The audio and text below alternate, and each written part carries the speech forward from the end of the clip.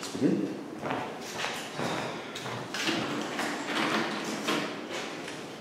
So where were we? Chapter 8.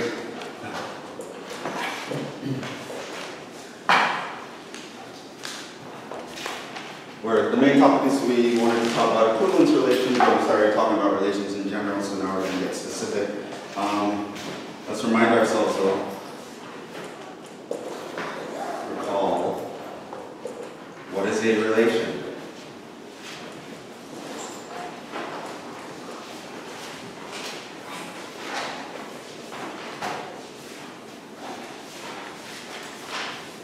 What's a relation from a set A to a set B? This is a set, this is a set. We use the prepositions from and to indicate order. What is it? It's a subset of self-ordered table. It's a subset of A cross B. Right? Any subset of A cross B could even be empty. Another definition. If I just have one set and I say relation on A, what is that? Subset of A cross A.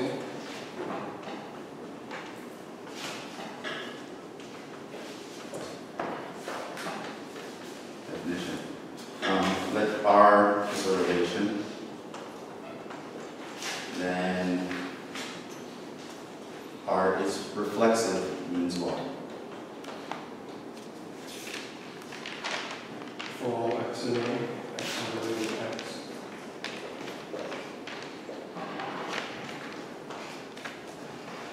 Okay.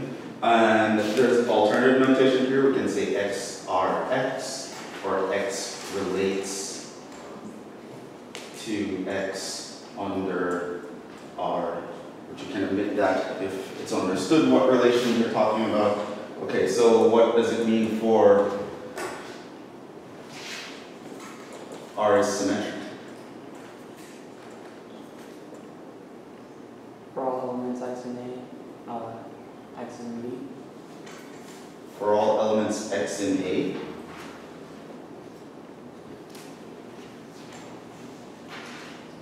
Whenever x comma y is in A cross B, y comma x should be in A cross B too. right, so this is for all X and Y. If this order appears in there, then that order here should be in there. You should be able to swap them, and if that's true, we call it symmetric. What about transitive?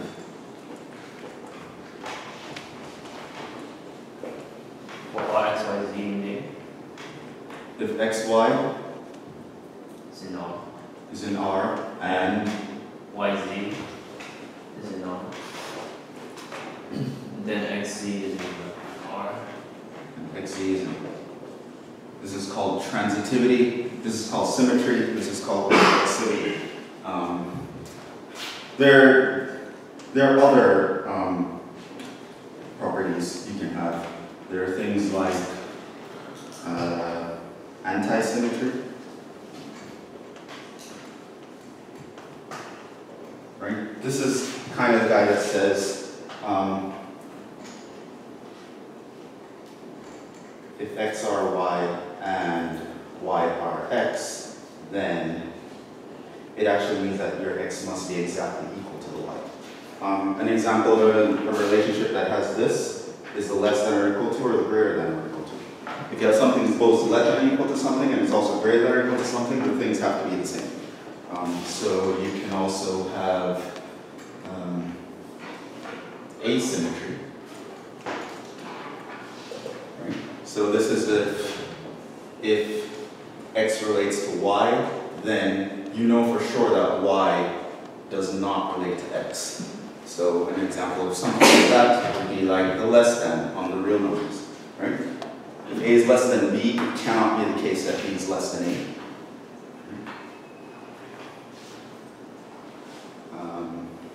And there are many others. Depends on what we care about, but we care about the first three.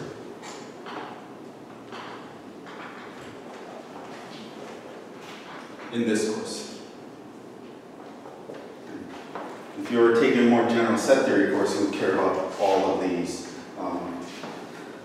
we only care about the first three. That's reflexive, symmetric, and transitive. And we have a definition. If R is reflexive, symmetric, and transitive,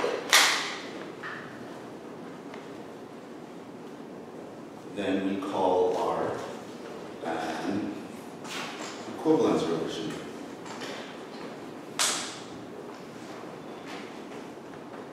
Why? Because it reminds us of the equal sign. The equal sign is an operation that is reflexive, symmetric, and transitive.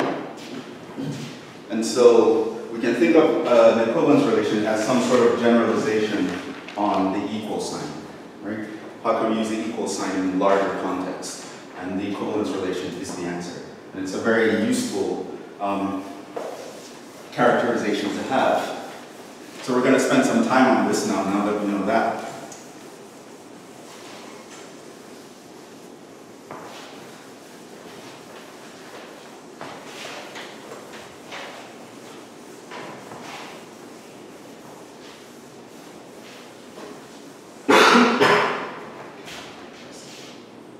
Do some examples. So last time I gave a bunch of relations. I gave R1 through R8. I don't know if I mentioned which one was the equivalence relation for the above examples. R8. That was the guy that we had 1, 1, 3, 2, 2, 3, 1, 3, 3 is an equivalence relation.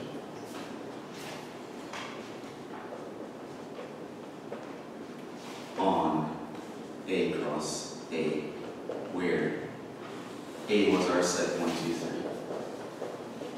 Right? That was the guy that was reflexive, symmetric, and transitive. And we went through a bunch of these and we did them. So that's an example. We're going to do some other examples today.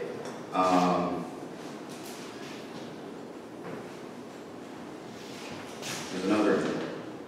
Or maybe I should start out.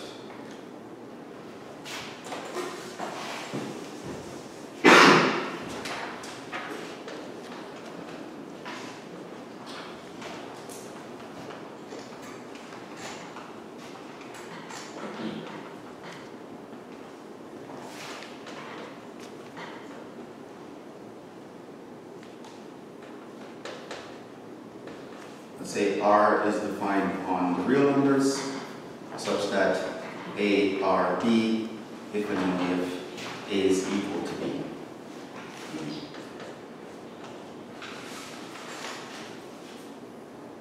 Let R be on the set of the integers where we have A, R, B, if and only if A plus B is odd. What if we change that to even?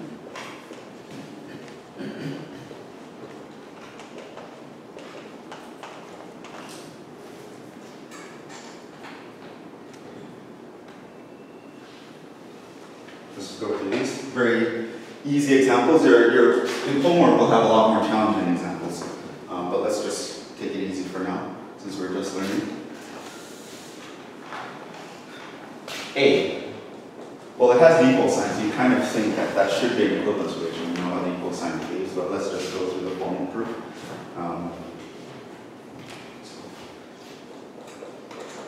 This is an equivalence relation. Right? So to prove that something is an equivalence relation, you need to know the definition. As always, you need to know the definition. So we are going to prove, we have to prove that R obeys 3 properties, right? What's the first property we need to prove? Reflexive. Same. R is reflexive since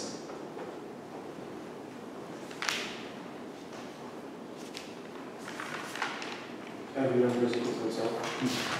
A equals A for all A in R.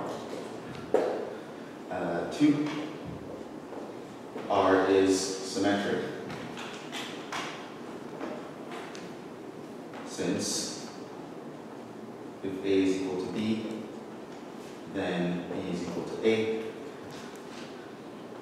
3, R is transitive,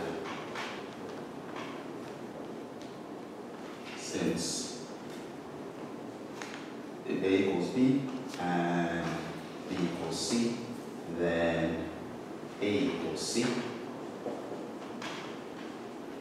The above follow by the definition of the equal sign in the real number axioms, which when we get to the second book, we'll talk about those. Right, so there are a bunch of axioms that define the set of real numbers, and in that set of axioms, you have something called the equal sign, and it defines the properties of the equal sign, and these kind of follow directly from the axioms. So that was kind of silly, but it is something that we want to make sure is true. If we're going to call something an equivalence relation, we would think that equal sign should fit. What about B? Do you think it's an equivalence relation?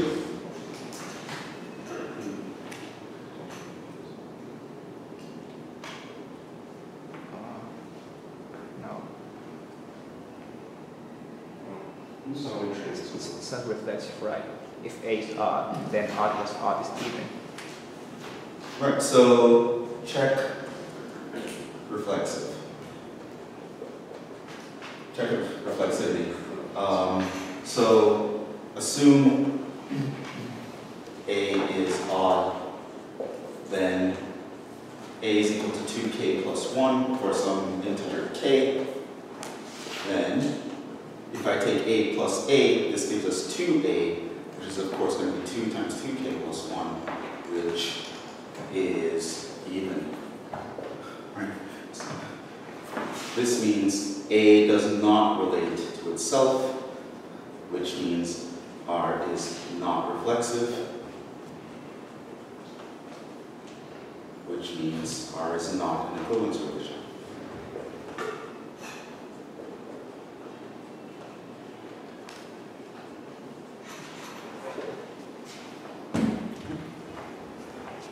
We don't need to check anymore because it has to have all 3 properties to be an equivalence relation, and if it doesn't have any one property, it's not an equivalence relation. So this one was an equivalence relation. Here you can just do rule examination that is not an equivalence relation. You can give a counterexample if you want. What about being even though? So I create a relation on the set of integers where I say one thing relates to another thing if when I add them I get an even integer.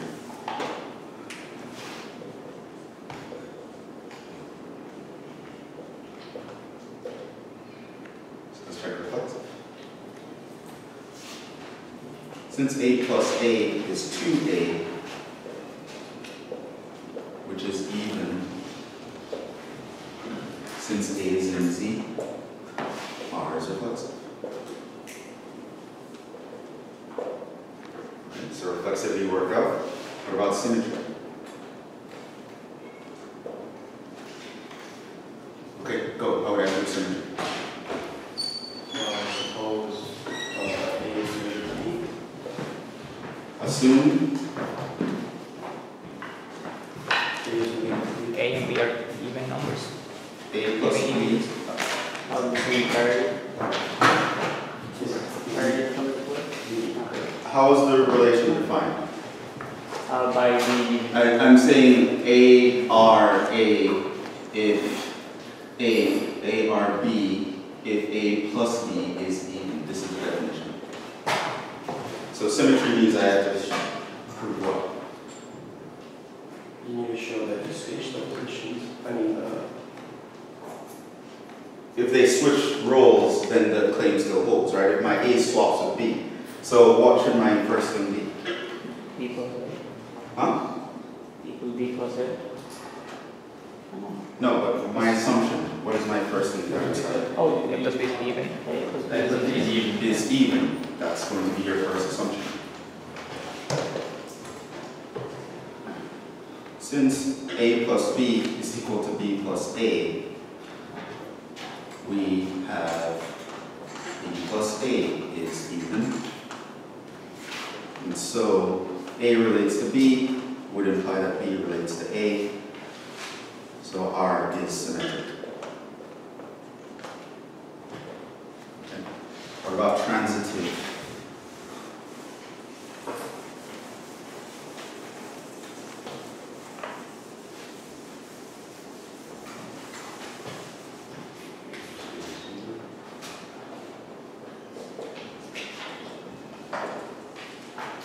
What do we assume?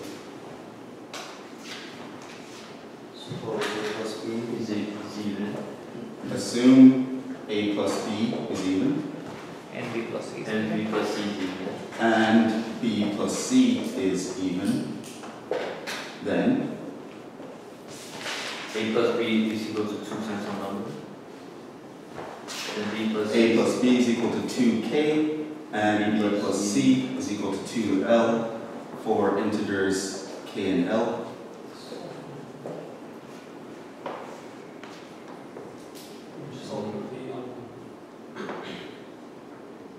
B equals to 2K minus K. Okay, one way you can do that is to, we know that B is equal to 2K minus A, so what would you do with that? Substitute that into the. This means that 2K minus A plus C is equal to 2L. And what would that mean?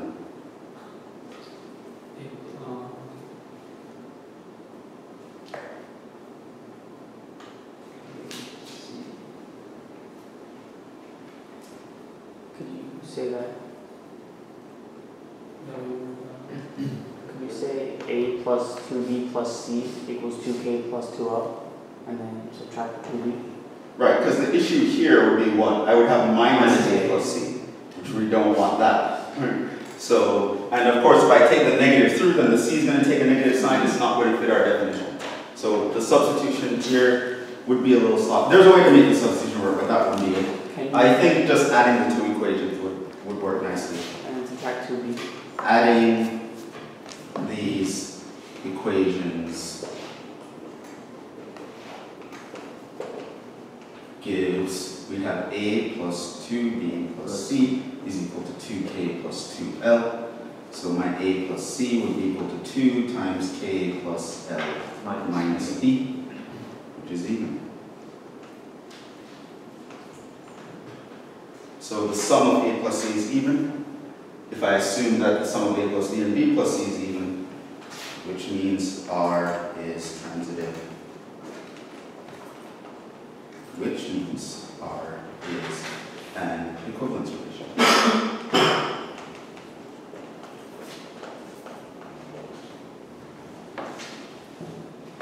It turns out that this one is an equivalence relation.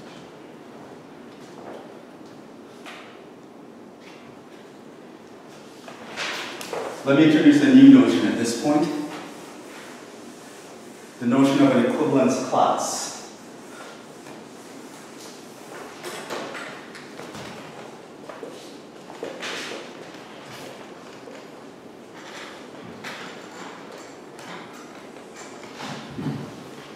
So here's one way we can do it. Suppose,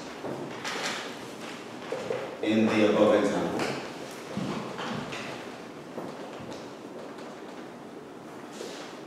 we want to group elements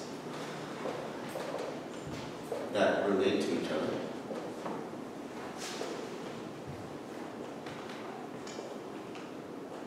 In sets. So let's actually start creating sets where things will relate to each other under this group, under this definition.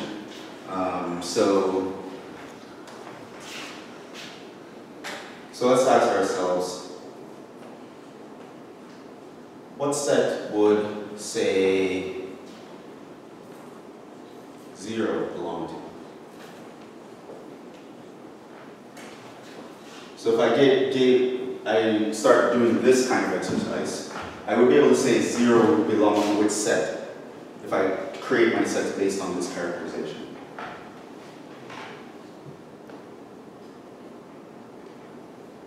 Who are all the guys that relate to 0 under this relation?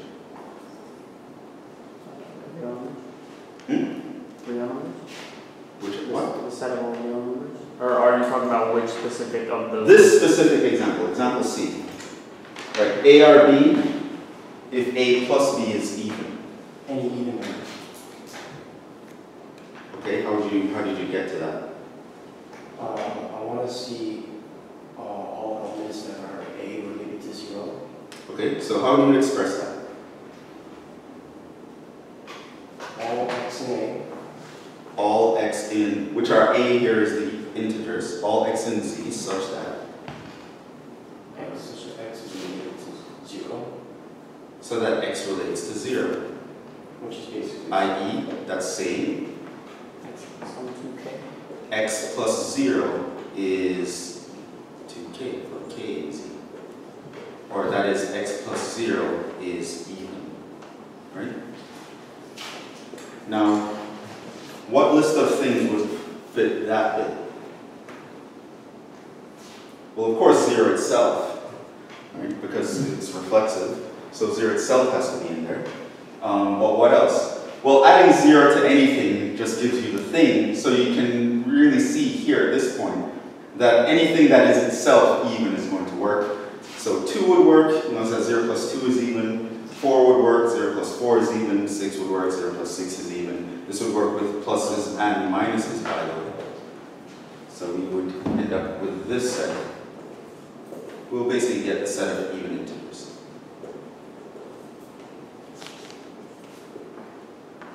Okay. But there are elements missing, of course, so let's actually create another set. Look at the first guy that we missed here. First, can put some sort of order. Let's look at where 1 would live. Right? So clearly 1 would fit with itself, because that's reflexive. But who else? I need to find all the people who relate to 1 under this relation. Notice that this is just a set of all x in Z such that x plus 1 is even. So it would be all odd numbers.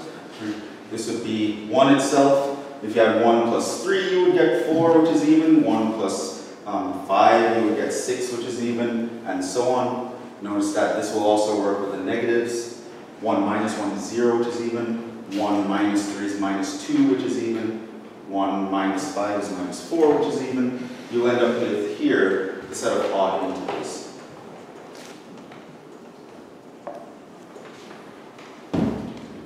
Now,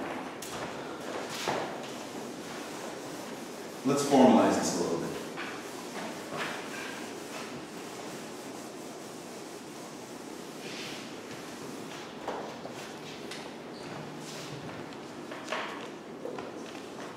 Let R be an equivalence relation.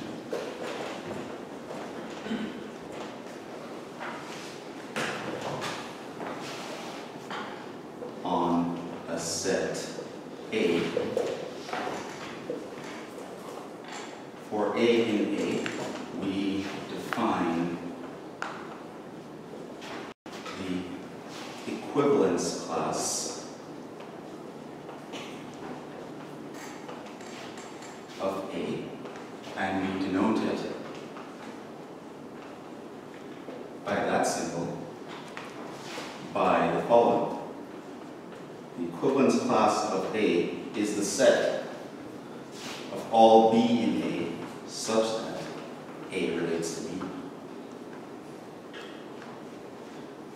This is called the equivalence class. When I create a set of all things in my parent set that relate to the element that I'm talking about, we call that an equivalence class. Example, in the above example again, I can write the equivalence class of 0 is the set of even integers. I can say the equivalence class of 1 is the set of odd integers.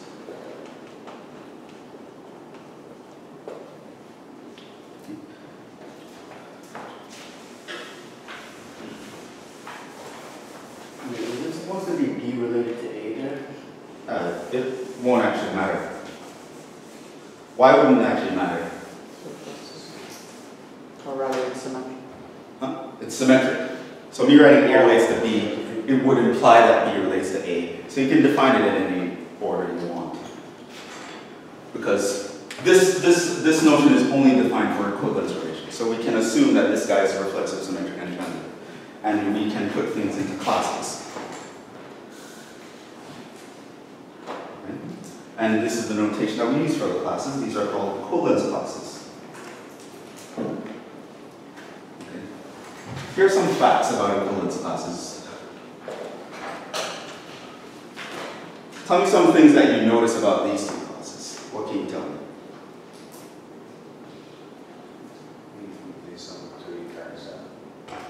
What? What do you mean sum all?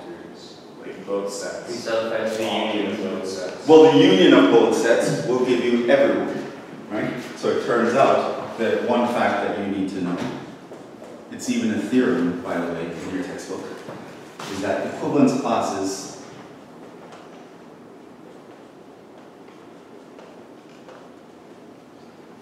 on a partition A. You can take this as a theorem. Right? An equivalence class on a set, if you put an equivalence relation on a set and then find all its equivalence classes, if you take the union of all equivalence classes, you will get the set A, i.e. the union of all equivalence classes.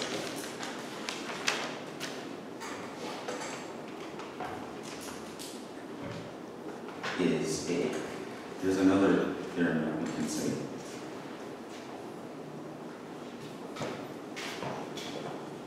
R is an equivalence relation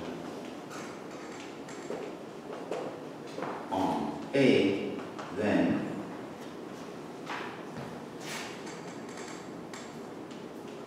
we can say A and B have the same equivalence class if and only if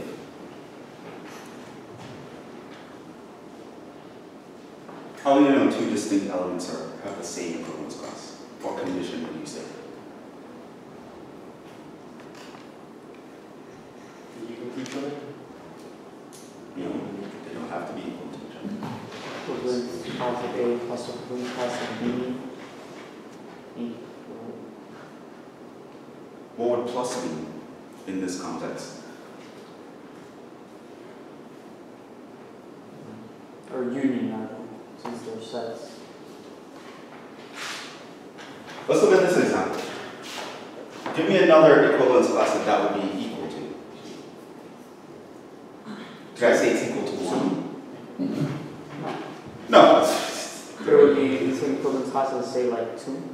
It could be equal to the equivalence class of 2, right? Because if I look at all things where the sum of the two integers is even, if I start by looking at 2, 0 would work, plus or minus 2 would work, plus or minus 4 would work, plus or minus 6 would work. Who else would work? 4. Equivalence class of 4. All equals. Give me something exotic. 2,432. 2,432 would work. 2018 would work. Minus 2018 would work. In other words, I can say that these two equivalence classes are the same if and only if what would happen? If A and B are members of the equivalence class? Right, but how would I say that in a nice way? Well, how do I put things into the set? Who are the guys I'm looking for? If A is a member, if A are B and If they relate to each other. Right? So if A relates to B, they're actually always in the same equivalence class. They don't have to be specifically equal, they just have to relate to each other under the relation that I'm talking about.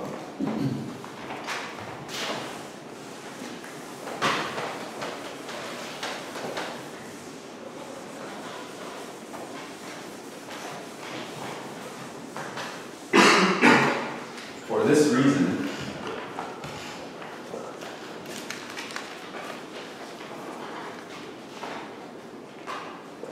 in the equivalence class,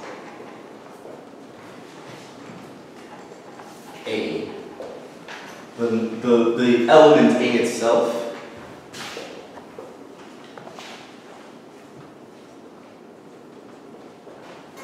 it's called an equivalence class representative.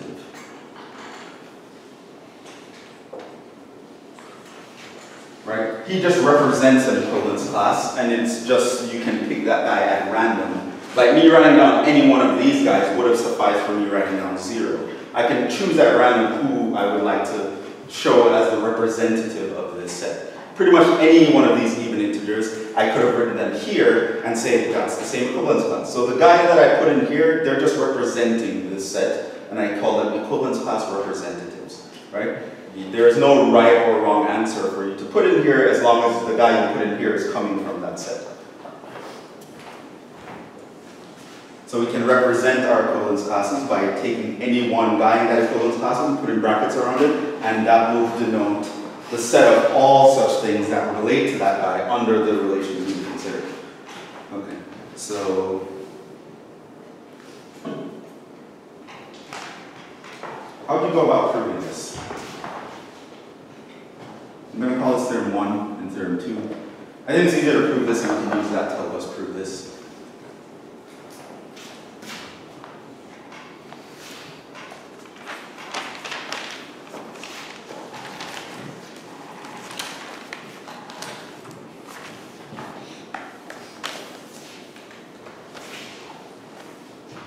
Let's start with direct. So theorem 1, a proof. What do you want to prove first? Direct. Sure. Well, what do you want to prove first? Can we actually do A it by needs to be contrapositive? first. To prove this, what do I need to prove? Can we do contrapositive to show that if A does not relate to B, then the equivalence relations won't be equal? Or Yeah, but what do I want to prove? Just write down what I need to show. Oh, that If if A relates to B, If A equals B, then it means that A relates to B, as well as if A relates to B, then they will be in the same equivalence class. Okay. Those are the two things I need to prove. So how would a proof like this start? Well, you choose which one you want to do first, right? Which one we want to do first? forward. This one? Okay, let's do that. For the forward implication, what would you assume? Assume A does not relate to B? Or would that be too complicated to actually show? For the first one, Yeah. you would assume not P. What proof technique are you using? Contrapositive? That's not what you assume for the contrapositive. Or rather assume, oh my, you're right. You would assume this. Assume equivalence A, or assume the equivalence relation, equivalence class A does not equal equivalence class B. Again, that's assuming not Yeah. P. If you want to use contrapositive, you have to assume not this. Yeah, A does not relate. Okay. A is equal to B and A does not relate to B. Well, that's contradiction. So which one do we want to do? Okay. Write A as the definition This? is equal to the set of all x and A. Oh, are we assuming this? Are we doing a direct proof? A Oh, equals yes, B? Okay. Now, A is equal to the set Of all of x C and and A such that A. C is related to A relates to C. A. Okay. And taking B. And B is the set of all D and A such that B relates to D. Yeah. And then what you want to do is use symmetric. Is that the one where you can switch them around?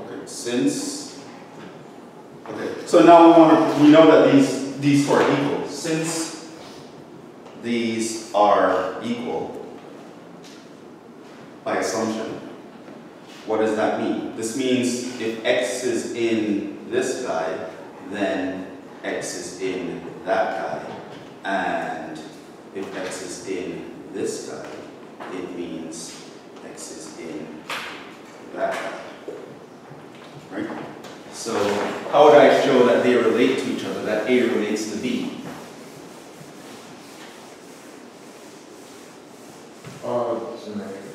using the definitions. Okay, tell me how to do it. So let's say that given some x, A is related to C for some x, right? And then Okay. So assume A relates to C. yeah, I use different words, but the second one you can say that since it's an equivalence relation, it's transit. It's something reflexive. This means That C is related to A. it means C is related to A. Okay. And then you want to use the transitivity equals somewhere. Let me see if these Could you have used the same C instead of D and then use transitive to show? I think that's. Was that what you're trying to do? Yeah, I used Yeah, so what A relates to C means, so that means that C is an element of A, but then that would also mean that C, that would also mean that C is an element of B because they're equal, so this relationship holds, which means that C also relates to B, right? Then, how do I get that A relates to B?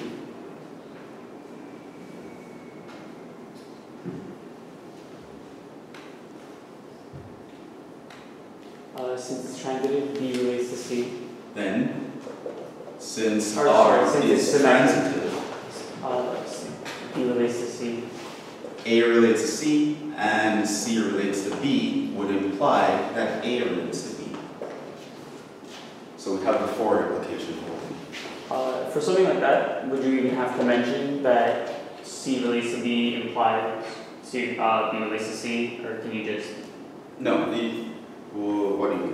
Why do we need that? Why would we need to say B relates to C here? I want to use transitive, so I want the inner guys to be the Never same. mind. So the other guys is. For the converse,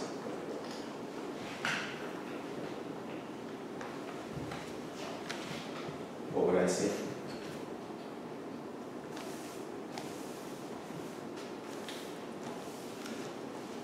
So A relates to B. So I want to do a direct proof here. Assume A relates to B. Then A is in A. Then A is in A. The bracket A. Then A is in A. And B is also in A. Since, how do I know A is in A?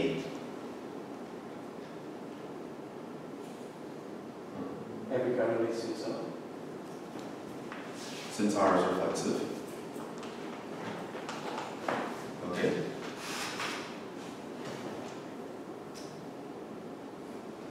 And since R is symmetric, A relates to B implies that B relates to A, which means that B would also be an element of A.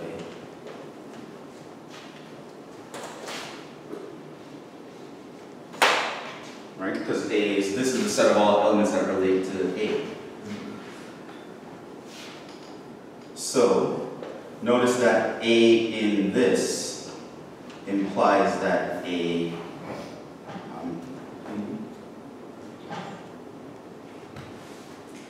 I want to say A is in A implies that A relates to B.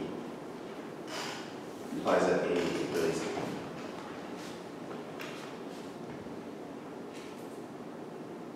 How would I be able to say that? Basically what I want to say is this.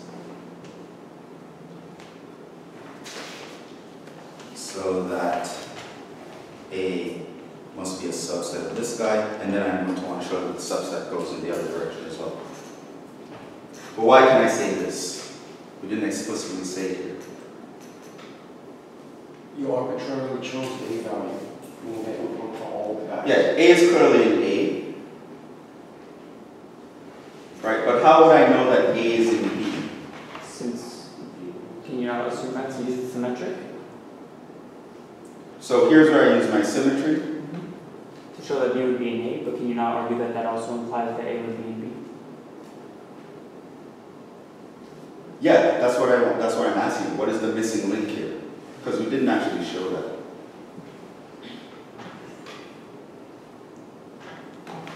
We never actually made the statement that A is in B, right? How can I get to the statement? You're supposing A relates to B, right? So then that would mean that B is the... Right.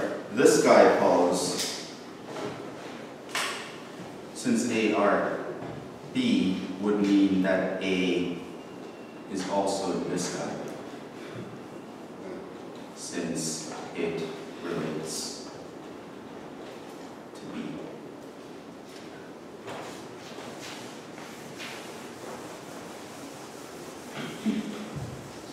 The other inclusion is going to follow similar.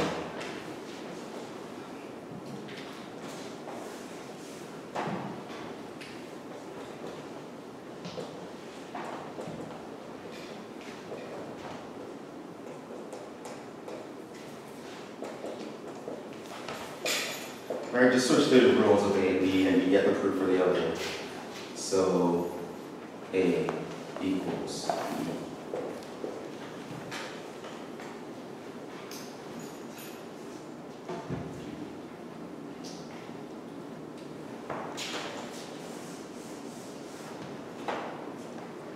Let's move on. You should try to prove the second theorem. You can use this guy to help you, that equivalence classes partition the set. Basically what you want to show is that the equivalence classes their unions will make up the entire set and they will have to be disjoint. Which means if two guys are members of different equivalence classes, then no member of either equivalence class will be a member of the other one. You can do that by a contradiction. I think your book proves that, but I would recommend that you try to prove it without looking at the book. For now, I will move on. Right. So equivalence classes are nice. There's actually another theorem that's even stronger than this. Let A be a set and P be any partition.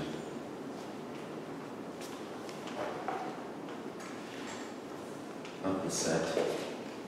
Then, so P is just a set of subsets, non-empty subsets of A, such that when you take their union, you get all of A, and all the sets are disjoint.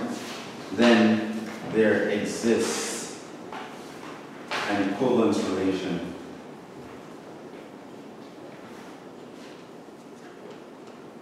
R such that there exists an equivalence relation R on A such that the equivalence classes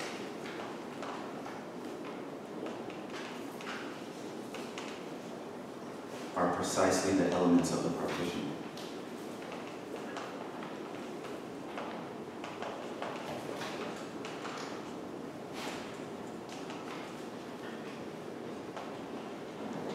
Which is pretty cool. So this is saying if I have a set and I slap an equivalence relation on it, that equivalence relation is going to dissect the set into disjoint subgroups, subsets, right? Where they're all non-empty and none of them will intersect with each other, and when I take their union, I get the entire set. It is also the case that if I have a set and you give me a random partition of that set, I can find an equivalence relation that will break up into those equivalence classes after the fact, right? So it's a very strong thing, equivalence classes.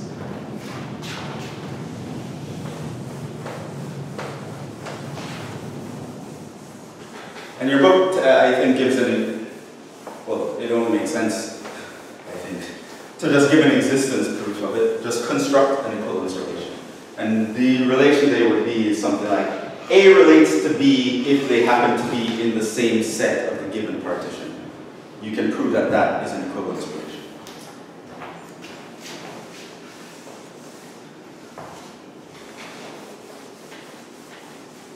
So equivalence relations are pretty nice. They have some nice properties here.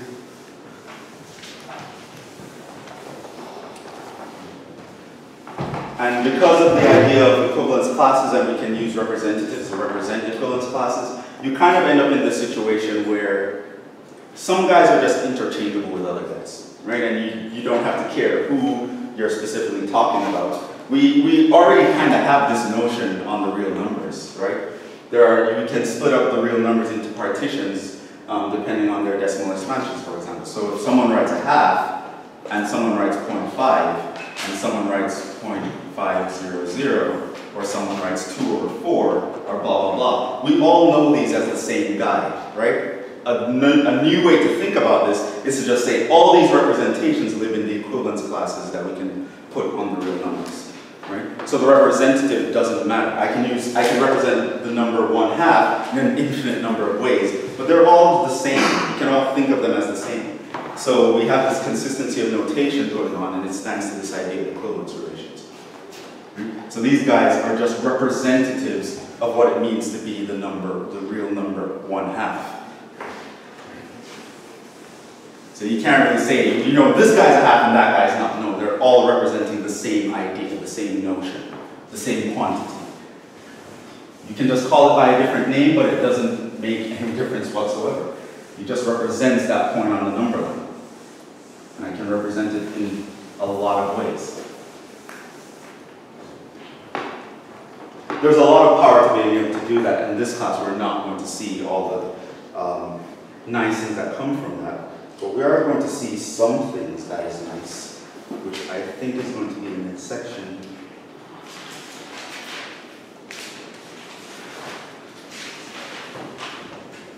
Is congruence mod n.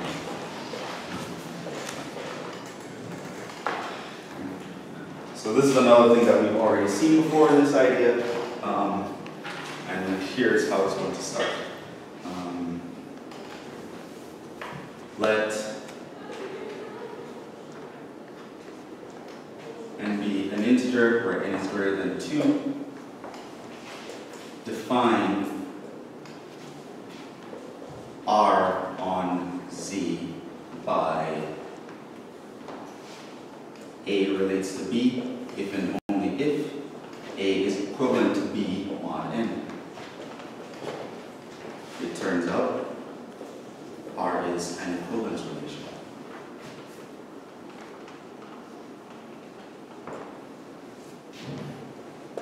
So we're proof it.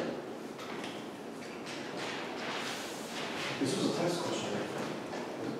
I gave you a specific number for the test. Yeah, so on the bonus on the test I said, prove that A is equivalent to B prove that it's an equivalence relation if A or B, if and only if A equivalent to B mod 3. But it turns out this will be true for any n greater than or equal to 2. So let's actually just prove that. 1. Since A minus A is equal to 0, which is 0 times n, A is equivalent to A mod n. So R is reflexive here.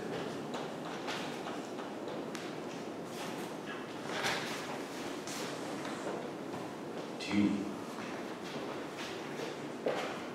If we assume that A is equivalent to B mod n, then what does that mean? B minus A is equal to N divides their difference. A minus B is n times some integer, but this means B minus A is just n times some other integer, which means that B is equivalent to A mod n. So R is symmetric. 3. If we assume that A is equivalent to B mod n, and B is equivalent to C mod n,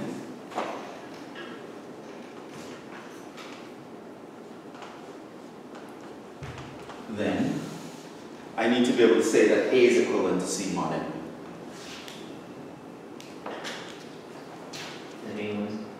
K minus A is equal to n times K, Equal to n times k, and B minus C B is minus equals c. to m times k. N. M. Oh yeah. No, the n is the guy. Oh, yeah, that is. N times L for K, L in Z. Okay, add 1. Then summing these A minus C. A minus c. gives, add them together, A minus C is going to be N times K minus plus L. which means that A is equivalent to C mod N. So R is transitive.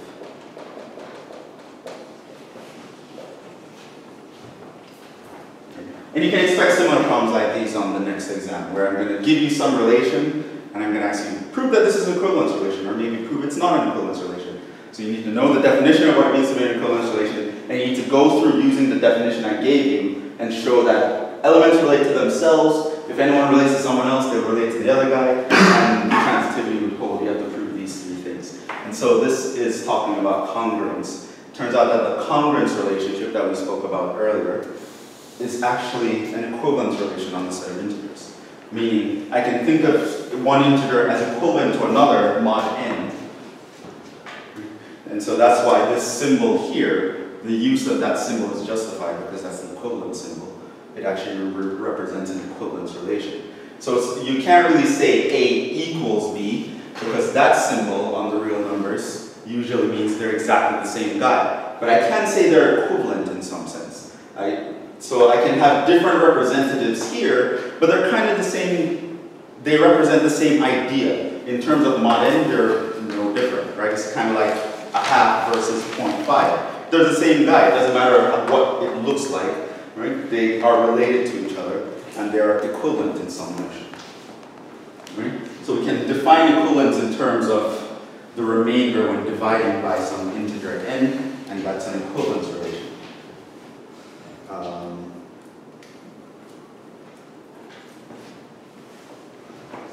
So let's see 2 examples I want to do here. Say n equals 4.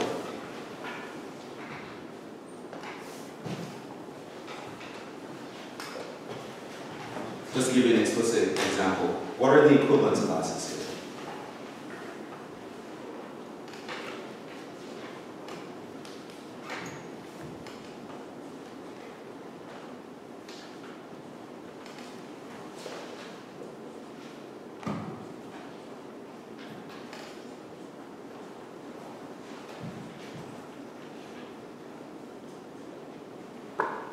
Okay, so n equals 4. I'm going to go to this relationship. I'm going to plug in n equals 4, which is greater than or equal to 2.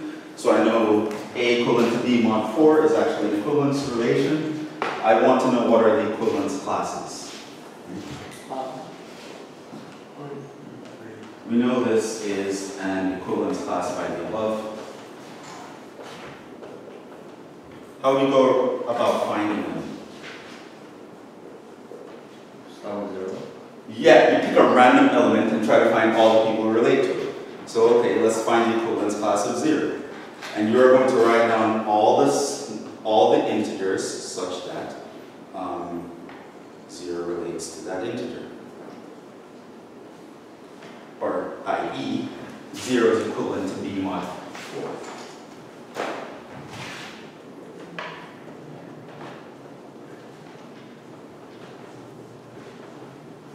And you can write down all those guys, and you realize that 4 would be in there, whether plus or minus, 8 would be in there, whether plus or minus, 12 would be in there, whether plus or minus. And then you pick the next guy that's missing from that set that you just constructed. Right? So you want, obviously 0 itself is in there.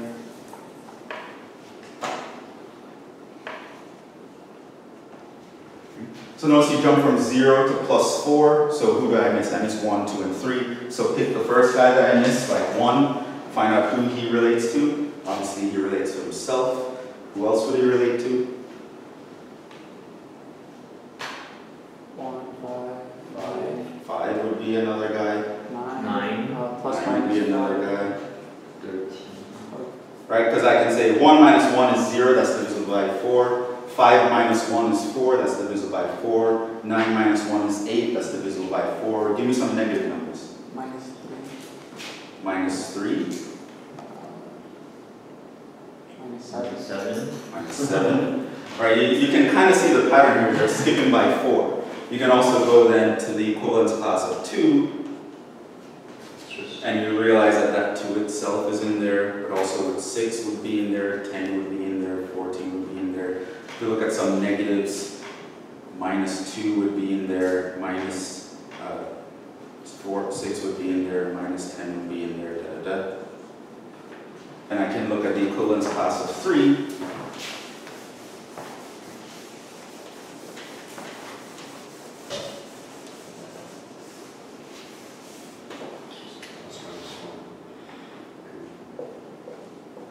Of course, 3 itself would be in there, 7 would be in there because 7 minus 3 is divisible by 4, 11 would be in there because 11 minus 3 is divisible by 4. We want to put some negative numbers in there, minus 1 is in there because minus 1 minus 3 is negative 4, which is divisible by 4, minus 5, and so on. And you will notice here that if I went to the equivalence class of 4, I would find 0 plus or minus 4 is in there, blah, blah, blah. I'll realize that that's exactly the same guy as the equivalence of 0, so I can stop. And I found all the equivalence class of this relation. You'll notice that these are all the guys. This is the guys that are equivalent to 0 mod 4. So all the guys that have a remainder of 0 when you divide by 4, this is all the guys that are equivalent to 1 mod 4. All the guys that have a remainder of 1 when you divide by 4. Right? Divide 5 by 4, the remainder is 1. Divide 9 by 4, the remainder is 1, etc., etc. This is all the guys that are equivalent to 2 mod 4. Right? These are all the guys that are equivalent to 3 mod 4. And so you can kind of also have this guy fitting very nicely with the division algorithm that we learned earlier, right? Where we can say the division algorithm, right? This is literally all the guys that I can write as 0 plus 4n, right? And this will be all the guys that I can write as 1 plus 4n. These are all the guys I can write as 2 plus 4n. These are all the guys I can write as 3 plus 4n. Right? So in the language of the division algorithm, this is what these sets would look like. In the language of equivalence classes, this is what they would look like. And I can write them out specifically here. You can also notice that all integers are accounted for. 0, 1, 2, 3, 4, 5, 6, 7, 8, 9, 10, 11. And we can go even backwards. 0, minus 1, Minus 2, minus 3. minus 2, minus 3, minus 4, minus 5, minus 6, minus 7, minus 8. You will eventually, every integer will be split into one of these 4 groups. And it will be in terms of division by 4, the remainder that you get by 4. So looking at things as how, when I divide by some integer that's greater than or equal to 2, what remainder they leave, I can use that relationship to dissect all the integers into a finite number of equivalence classes. It stands to reason that if I start from 0 and I go all the way up to n, I will start to repeat things, which means this particular relationship at any given time for any given n, I would be able to split things into n equivalence classes, where I can denote them by 0, 1, 2, 3, all the way up to the equivalence class of n minus 1, right? Where the equivalence class of n will go back to the equivalence class of 0, right? Now that is a very interesting thing, because now that gives us this kind of idea of clock arithmetic, right? So it's kind of like when you go around the clock, right? 1 o'clock, 2 o'clock, 3 o'clock, blah, blah, blah, blah, blah. Go to 12 o'clock, 1 o'clock comes back, right? So a clock is like this kind of number system that when you add it, it goes in a loop. You can also, and that has all sorts of implications as well. But let's actually do another example.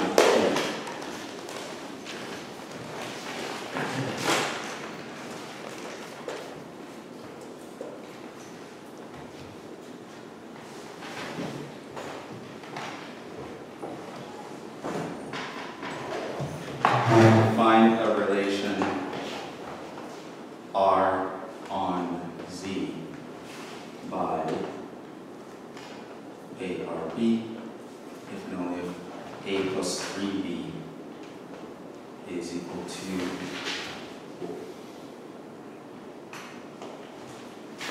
is equivalent to 0 mod 4.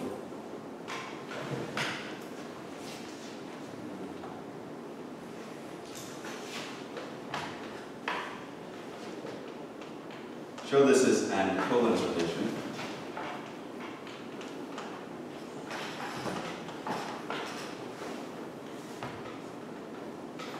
And find its equivalence classes.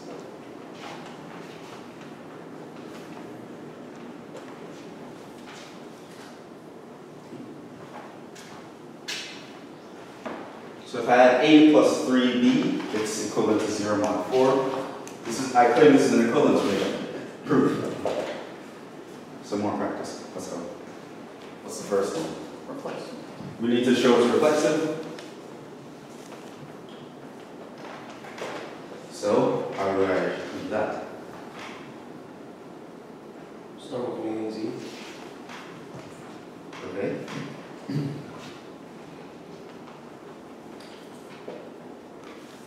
Then say that A plus 3B is equal to A plus 3. You're plugging in. So A plus 3A is equal to 4A, which is obviously equivalent to 0 mod 4, since it's a multiple of 4. So A relates to A under this relation. 2, symmetry. What can I assume? Let's just start this by saying let A, B, C be in the integers. So you don't have to keep writing that. Symmetry. What do I need to show? Well, we know that A plus 3B is common to 0 mod 4. Yeah, I assume that A plus 3B equals 0 mod 4. So, in other words, we're going to assume that A relates to B, i.e. A plus 3B is equivalent to 0 mod 4. What do I need to show? That's B plus 3A also. We need to show that B relates to A. In other words, what do I need to show? B plus 3A. B plus 3A must also be equivalent to mod 4. Right? How would I obtain this result? Well, we could do A plus A plus 3B is equal to some 4K. A plus 3B equals 4K, or K and Z. And then you could, I guess, solve for either A or B. A would probably be easier, and then just put it in. Yeah, it's also A. This would mean that A is equal to 4K minus 3B. And then plug it in. Plug it into what? Plug B it plus into- 3A. Okay, so I want to be able to say something about B plus 3A. So I went to the first one, I solved for A, and now let's plug in. This would mean that if I look at B plus 3A, this would give me B plus 3 times 4K minus 3B.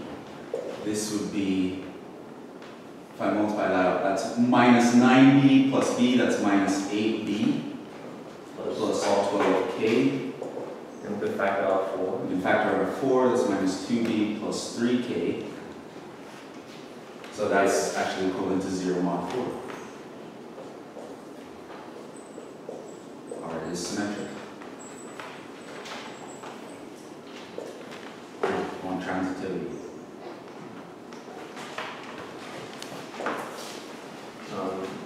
A plus 3B is equal to 0 mod 4.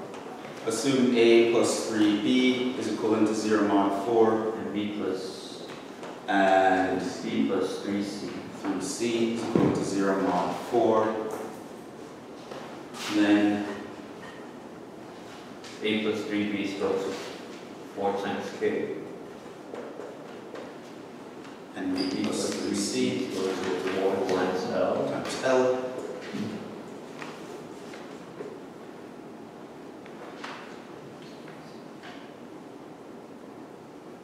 What do we do here?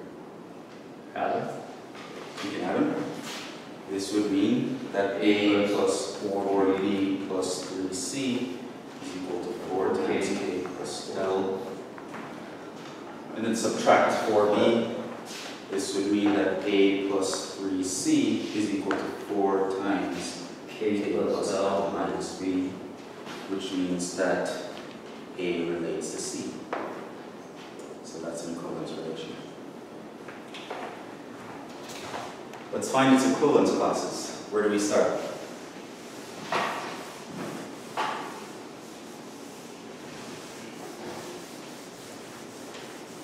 You just choose a random guy from Z. Choose a random guy in Z and just start there. Start filling that out. Choose 0.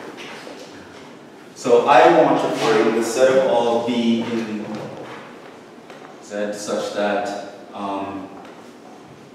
B relates to 0 or 0 relates to B. It doesn't matter. So this means that 0 plus 3B is actually equivalent to 0 mod 4. Or in other words, I want to say 0 plus 3B must be a multiple of 4. That means that basically 3B must be a multiple of 4.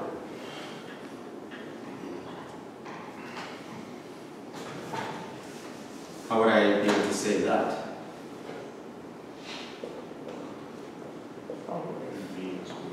If K is almost. So 0 would definitely work. Who else? 3 times what is a multiple of 4? 3 times 1? No. 3 times 2? No. 3 times 3? 3 times 4. 3 times 4. 3 times minus 4? It's almost 8.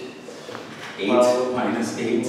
12 minus 12. You realize that this is also, this is the set of all B in Z such that B is actually equivalent to 0 mod 4. You'll realize that 1, you're going to look at the set of all B in Z such that 1 plus 3B is equal to 4k, k an integer. You'll realize that this is actually the same as the set of all B such that B is equivalent to 1 mod 4. Similarly, and just by you just writing out a few terms, you'll realize a pattern. And then you'll, again, you keep skipping to the guy that you're missing from each set, because you know it must partition the set. And so you keep, once you exhaust all this list and you realize the pattern, pick a random guy that's not in here and start creating a set with him. Then pick a guy that's not in either of those, start creating a set with him, and you keep doing this until you exhaust all possibilities. You'll realize that this gives you, where this is equivalent to 2 mod 4.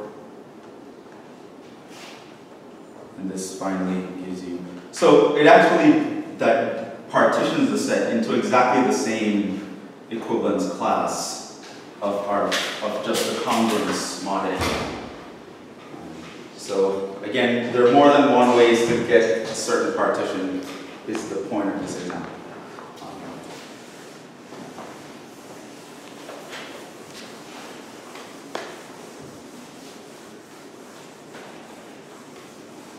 So here's another thing that we can get.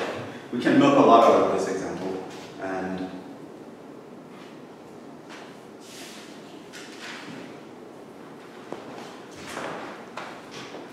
so that was congruence mod n. We realize that this is an equivalence relation.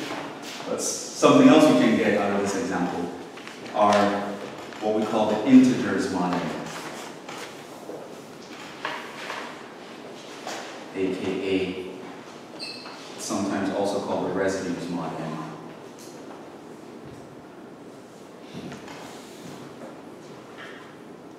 And so I'm going to define with a notation, definition.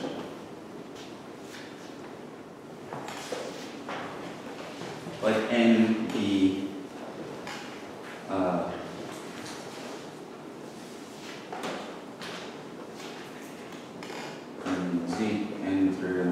2, define the following. Z, and write a little n down at the bottom,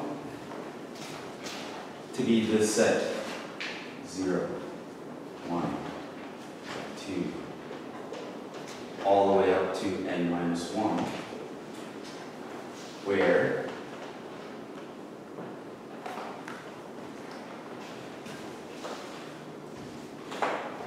this guy is just a set of all counts on n, of all b in z, such that A is equivalent to B mod n. So we can have examples here. Example, we can have Z2, that will just be 0 and 1. That will just have 2 things in it. Right? I can do Z mod 4, that would have 0, 1, 2, 3. I would stop. Right? So that's kind of like Z. This is called Z mod n, or the integers mod n. Right? So it's just a set where the elements of this set are the equivalence classes as defined by modular arithmetic.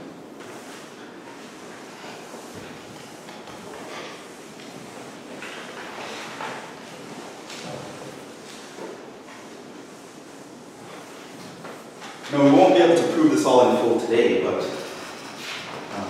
for those of you who are in my linear algebra class, this is one of the simplest ways to actually construct fields that are not the real numbers. It turns out that if your n is a prime integer, you can prove that that set, even though it has a finite number of elements, it will have all the properties that the real numbers have. You will have some notion of division that's defined, you have distributive laws, commutative laws, associativity laws, you have a multiplicative inverse, and additive inverse, and multiplicative identity, and additive identity. The set will behave like a set of real numbers, and so we could take them as a field.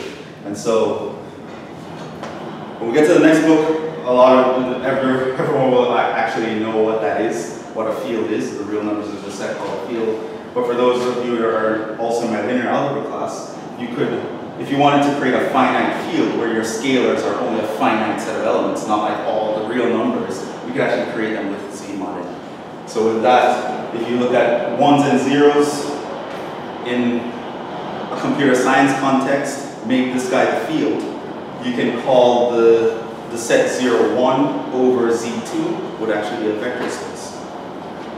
Because Z2 functions. Get ahead of ourselves, let's actually move on to this. Let's look at some properties of Z mod n. Very, very, very important set. And in abstract algebra, you'll learn a lot more about it. But the idea is we can create a whole number system of guys that look like this with some defined operations. And in the case that this guy is going to be prime, we will be able to show that that is actually going to behave just like the real numbers. If that's not prime, it turns out it won't behave like the real numbers. So something like division could not be defined. You'll have things like when I multiply two things, if I get 0, then one or the other does not have to be 0. You'll have all sorts of weird things happening when n is not prime. So let's define operations on this.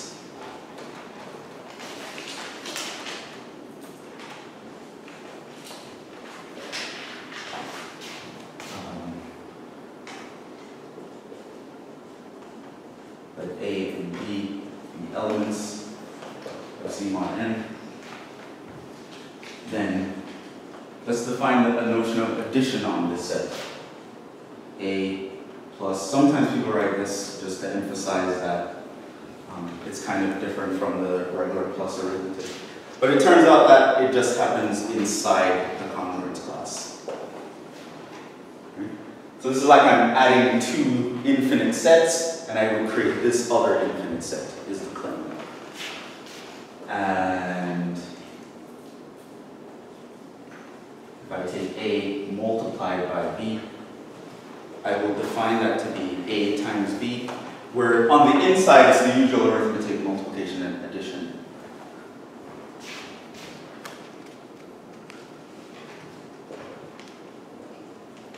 Defines the operations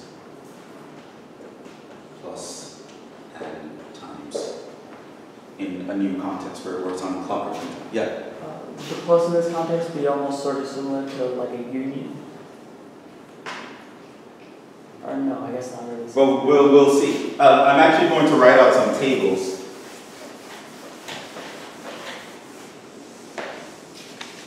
Right? Because it turns out we'll always have a finite amount of answers here, in some weird sense.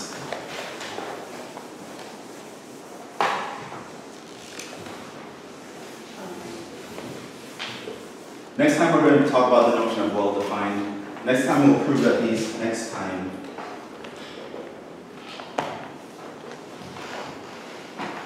we'll prove these are well-defined.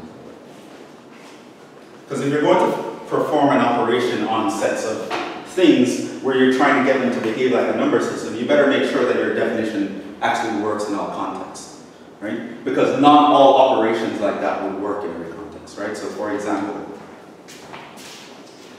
I can say define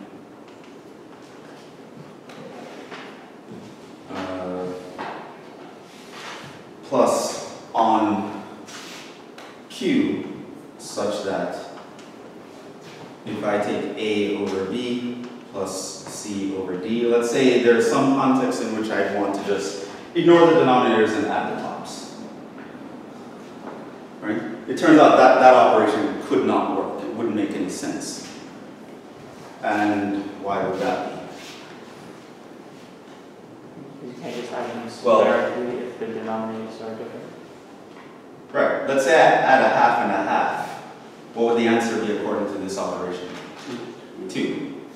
But let's say I had a half and 2 over 4, which we know is the same thing. What would that give us? 3. So you see, just us randomly defining something that seems to make sense, it doesn't always make sense. So this is going to be an important thing to know, that this random operation we just defined, it makes sense, it will work, regardless of what representative you use. When you say that our operation does not depend on the representative, we call such an operation well-defined. And I'm going to prove that it's well-defined next time. For now, but I just want you to be aware that any random rule that we come up with might not make sense in a number system context. But these will make sense in that context. We'll prove that next time. For now, I just want to actually go through and define, for now,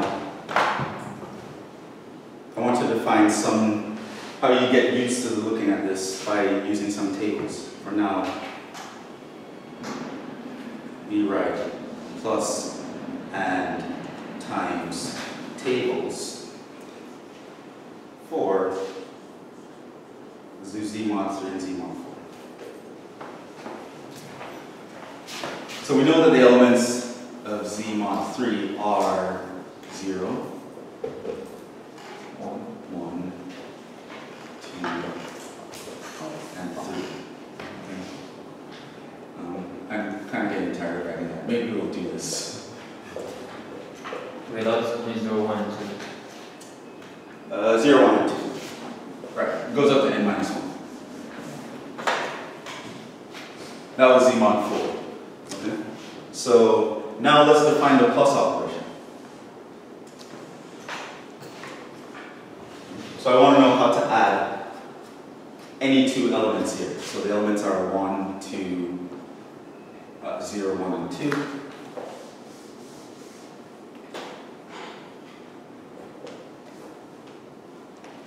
Here, elements are 0, 1, and 2.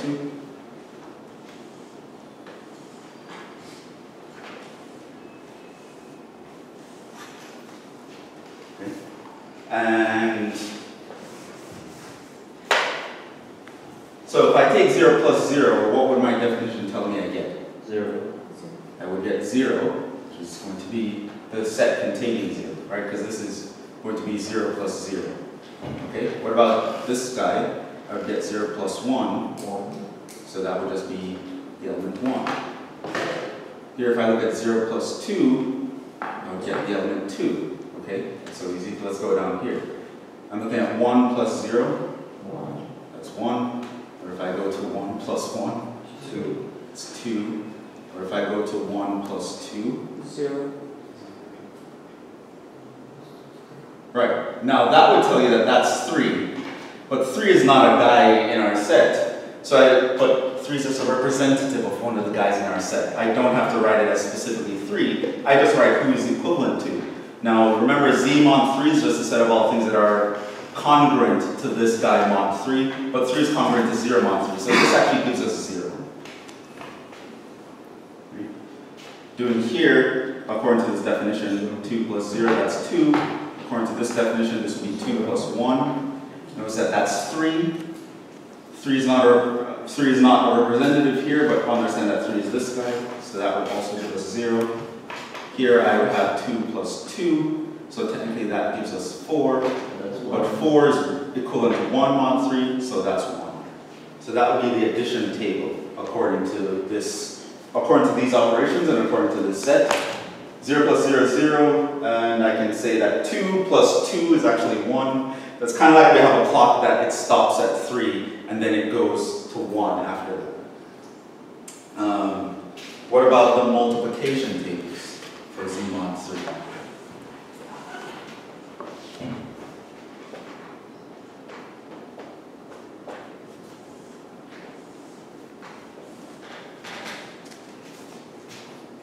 Zero times 0?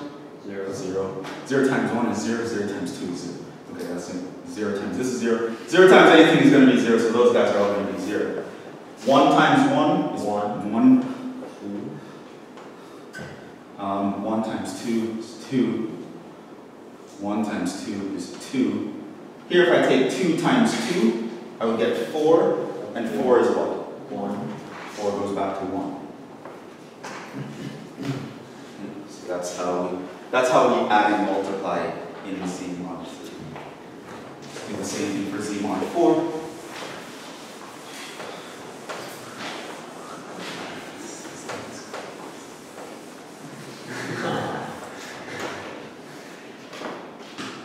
Yeah, 2 plus 2 is not 4. It's fine. Okay, so let's look at Z mod 4.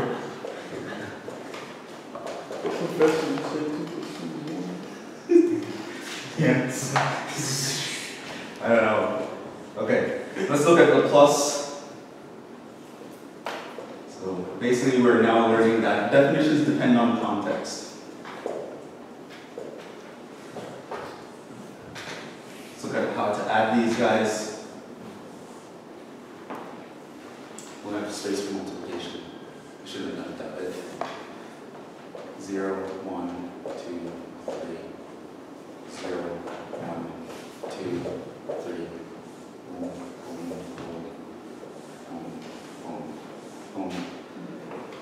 Okay, so 0 plus 0? 0. 0. 0 plus 1. Well, 0 plus any of these is going to give us itself. Similar to 0 plus any of these will give it itself. Let's go to here. 1 plus 1 is 2. 2 plus 1 is 3. 3 plus 1 is 0. 1 plus 2 is 3. 2 plus 2 0. 3 plus 2 1. 1 plus 3 0. 2 plus 3 1. 3 plus 3 2. It's just symmetry.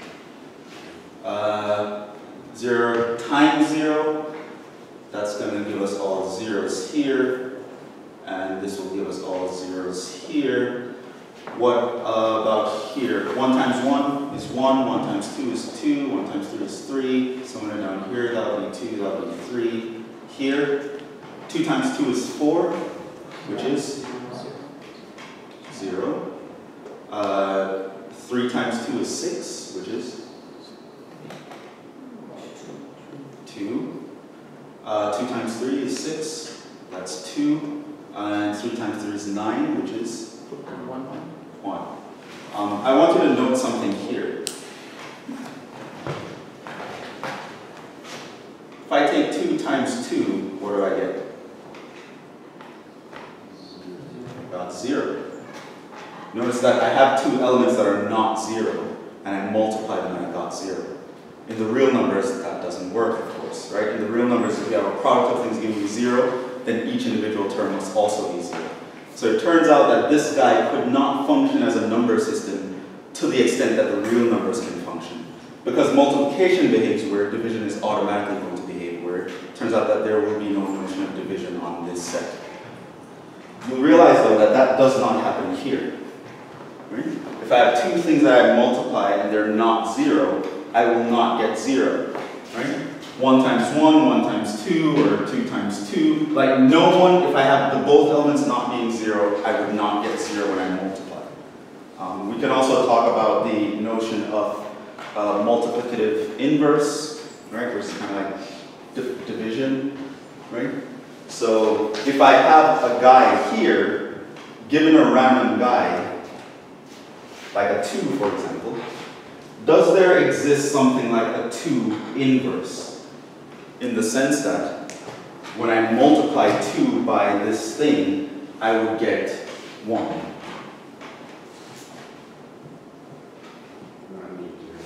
Yes, 2 itself is its own inverse. Turns out that 2 times 2 is equal to 1. Right? Notice that 1 also has an inverse.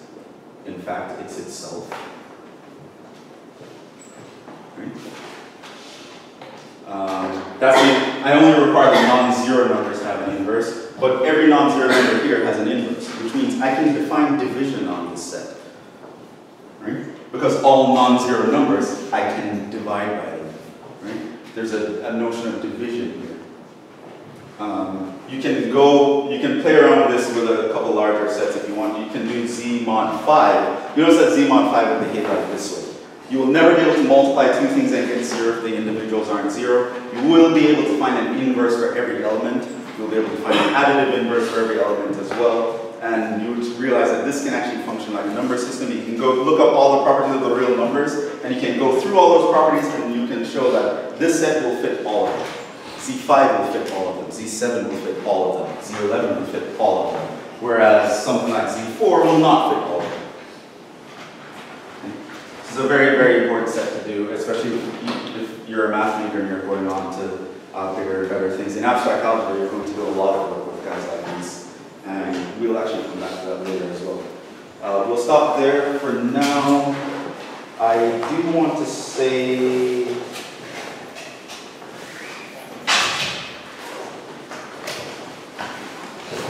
I want to say a bit more, but I don't think you need to know that for the homework. So let's actually do the homework for this. The other things I want to say is just for your general education. Proving it's well defined and stuff. So homework, this is for chapter 8. Do you want to do it? I'll say a couple more things like. You mean Tuesday? Tuesday. Which is the what date?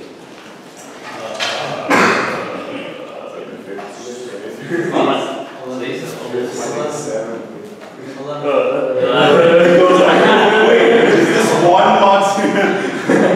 It's the 11th? Okay, 7/11. 7/11. On Monday next week is when, I joined Reddit just to sign up for that subreddit, Thanos. Oh. Thanos did the right thing or something like that. Turns out on the 10th they're just going to wipe out half their subscribers. I want to see if I survive. Nice. So on the 11th I'll check to see, am I still around? Or did Thanos stay? Okay. Tuesday the 10th. Tuesday the 10th? Okay, so we'll know by the 10th. Okay, do that. I'll mention a few more facts about this, but I don't think you need to know those for your homework, so think back. Chapter 9 is functions. I recommend that you read ahead, so we can talk about that.